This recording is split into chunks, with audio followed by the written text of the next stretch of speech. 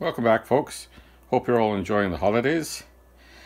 What we're going to look at today is this Hantek USB scope. Now, this is a model 6074BC. It's got a rated bandwidth of 70 megahertz, and we're going to check it out. It's 4 channels. It's got 1 gigasample per second, and that would be in single channel mode, not in 4 channel mode. And we'll go through the user interface briefly, and we'll have a look inside it, hopefully, and let's get started on that.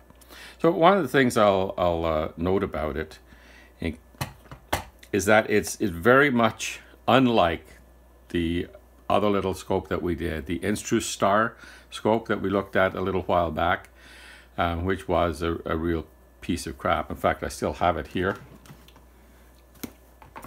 But just to remind you, have a look at this. Okay, so we've got it roughly at, I'll call that 1 volt peak to peak there. Let's see where we get up to 0.7 volts peak to peak. Let's just pop right up again to about, let's say, 3 megahertz. Oh, look at the aliasing going on. That's pretty bad. Okay, so that should be around about here somewhere, right? Look at this. Look at the waveform. That's just horrible. All right, 0.83 volts there. That's the 4 megahertz. 0.723. There we are. Oh gosh, look at that waveform. This is hilarious. So it really is more like a 4 megahertz scope, not a 20 megahertz scope. We're here at 6, but you know, while the voltage level is okay, the waveform is just absolute crap. So we go back to 4 megahertz. I think it's the last place where it looked reasonable. I can't even call that reasonable. So let's take it up to 20 megahertz and see what that kind of looks like. Give it a benefit of the doubt. Let's go over to here. So no, this is not a 20 megahertz oscilloscope with any stretch of the imagination whatsoever. Now, you should go back and watch that entire video. I'll put a link to it up here. I'll put a link to it down in the description. And have a look at this thing. This thing should be avoided at all costs. But this, however, is completely different. It's actually a pretty good scope. Now, this thing runs around about $200 or so. I think you can get it off AliExpress for slightly less than that from now and then. And I'm talking Canadian dollars here, so it's maybe about 150 US. And unlike the other USB scope, this actually meets its specifications. In fact, in many respects, exceeds them quite handsomely. Okay, here we're back. We've got it plugged into the USB port on the computer. We've got a couple of signals coming in from a signal generator. I've got a sine wave and a square wave. And the user interface should be up there. I'm not picking up anything right now. So let's just do the auto setup.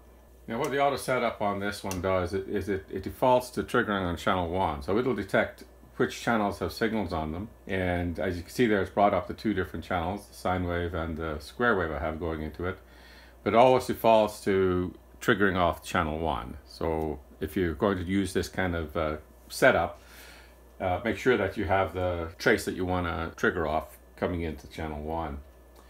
Let's go through some of the menu items here. Some of the most popular ones are up here on these icons, but you can go into the menus and get more detail by going through here.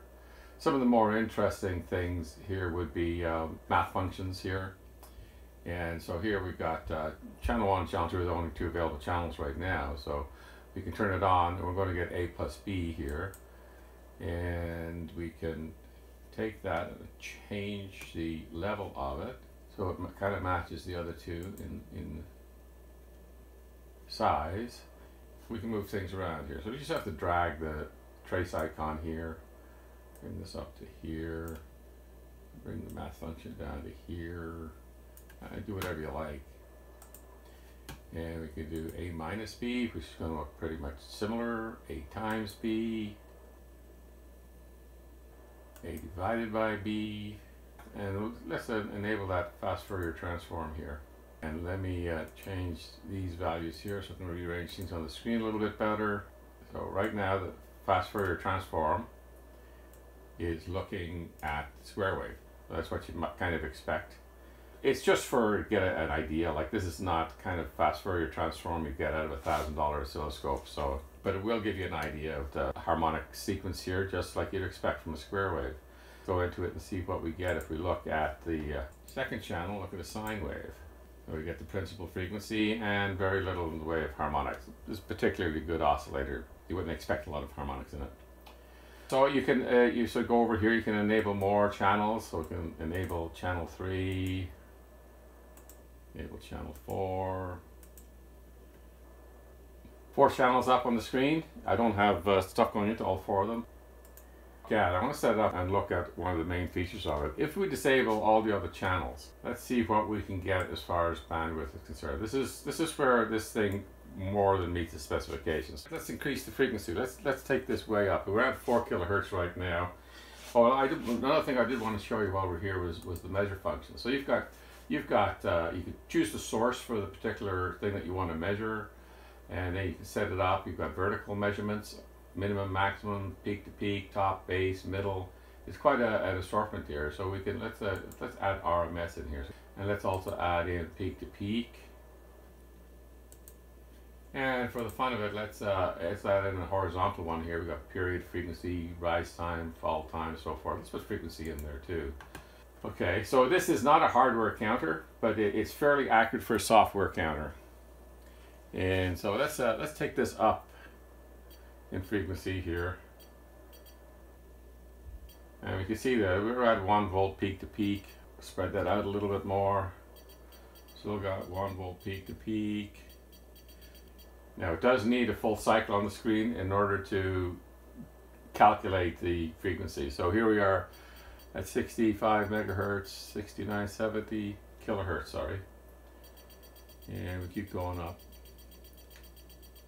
So let's now start going into the megahertz here. Let's get right up to 10 megahertz. We'll start from there.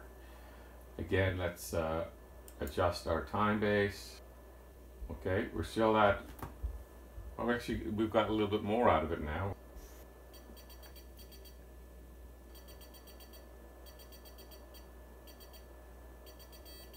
So that's we're at 60 megahertz and we're at 870 millivolts. And I'll show you why. I'm not terminating this properly. I should be terminating this with a 50 ohm terminator, because that'll certainly make a difference at 60 megahertz. So let's see what that looks like. You can see there with proper termination on it, and 1 volt peak to peak going into it, we're still at 1 volt here. Let's continue on now. We're going to go well beyond the 60 megahertz. Okay, so we've got it now at 70 megahertz, and the level is at minus 18.5 dBm. So we're getting, yeah, volts peak to peak is 89.5 millivolts, thereabouts.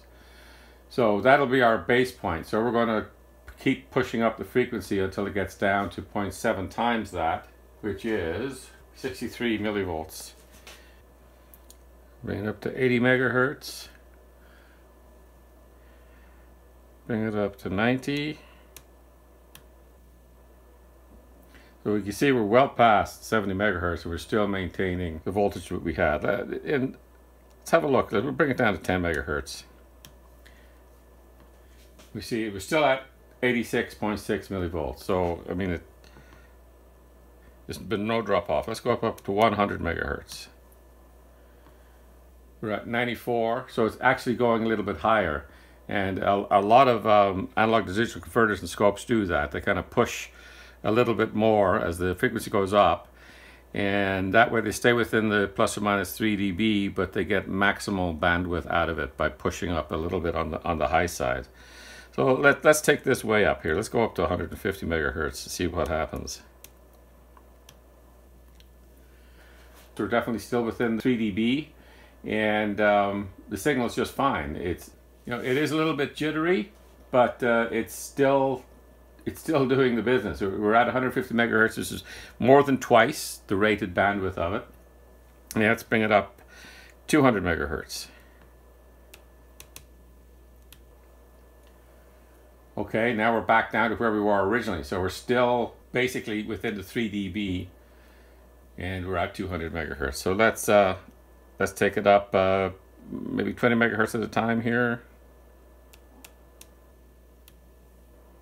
77.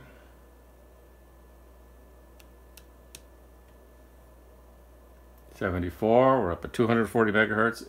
It's still getting the frequency, and it's still within 3 dB. Let's try the 250 megahertz. We're getting closer now. So let's try 255.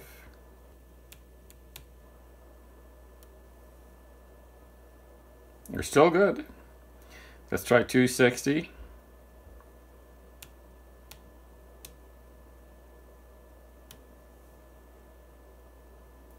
And that's it. Now we're 3 dB down.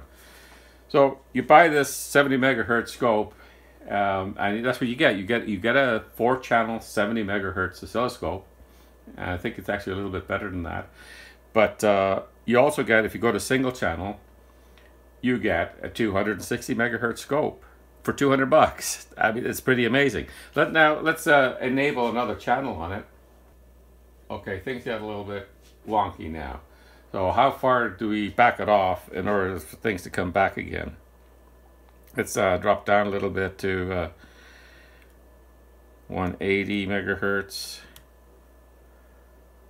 All right, so we're still good at 180 megahertz. Let's bring it back to 150 megahertz, and I'd say that's probably what you get out of it, and get a really good 2-channel oscilloscope at 150 megahertz.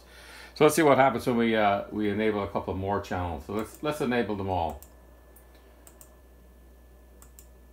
So here with 4 channels going, we're not getting the frequency in properly. And although the amplitude looks about right, I think that might be an artifact. So let's back it off and see when that frequency comes back in for us. We'll do it at 100 megahertz. Kind of, yeah, it's a little bit inaccurate there. Let's back it off to 70 where they specify it. For a $200 scope like this, something that has 4 channels and can run out on a single channel up to 260 megahertz, I think this is pretty good. I've had this scope for a long time. I bought it when I had a project where I needed a 4-channel scope, and I needed it right away, and I didn't have the money to buy a decent one. So I bought this, and it served me well for many, many years afterwards. I'm really happy with this scope. It comes with the scope itself, this cable here. It comes with 2 70 megahertz rated probes and 2 PNC to alligator clip cables. So if you really want to take advantage of this, you're going to need to get yourself some decent probes. So what I have for it right now, I got some Pico probes. That's these probes here. And these are rated for 200 megahertz. I use them with it all the time. But if I want to do something a little bit more sophisticated, I just need the 1 channel. I want to get it out a little bit further. I have probes here that go up to 500 megahertz. So I'll just take them, put them on this. I'll do the compensation adjustment on them and use the probe for that particular purpose. But to take full advantage of this scope's undocumented features, you need to get yourself at least 1 and preferably 2 really good probes that kind of go well beyond that 260 megahertz, that 200 megahertz where you get 2 channels. And that'll give you a really nice setup very inexpensively. Okay, folks, I think I'm going to end part 1 here. And we'll see you back in a couple of days on Thursday for part 2, and we finish up our look at this little Hantek. Bye-bye.